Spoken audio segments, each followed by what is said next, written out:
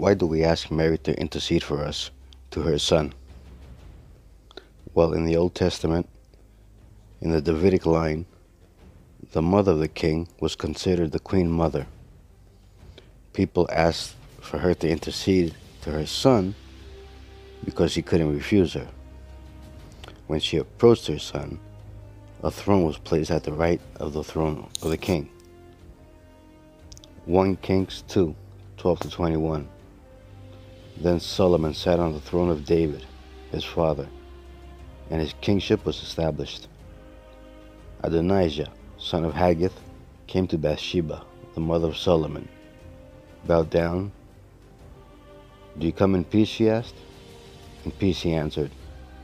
And he added, "I have something to say to you." She replied, "Speak." So he said, "You know that the kingship was mine, and all Israel expected me to be king. But the kingship passed me by and went to my brother. By the Lord's will it went to him. But now there's one favor I would ask of you.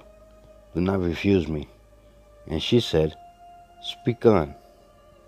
So we clearly see in the beginning that Adonijah goes to the mother of the king and asks the queen mother to intercede on his behalf to her son because he won't refuse her. He said, "Please ask King Solomon, who will not refuse you, to give me Abishag the Shunammite to be my wife." Bathsheba replied, "Very well, I will speak to the king for you."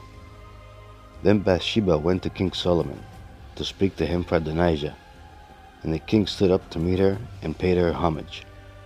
Then he sat down upon the throne, and a throne was provided for the king's mother, who sat at his right. She said, There's one small favor I would ask of you. Do not refuse me." The king said to her, "Ask it, my mother, for I will not refuse you." So she said, "Let Abishag the Shunammite be given to your brother Adonijah to be his wife."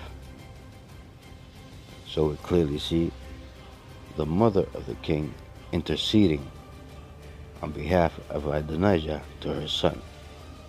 Now how much more the Blessed Virgin Mary interceding to her son, the King of Kings and Lord of Lords, Jesus Christ, on our behalf.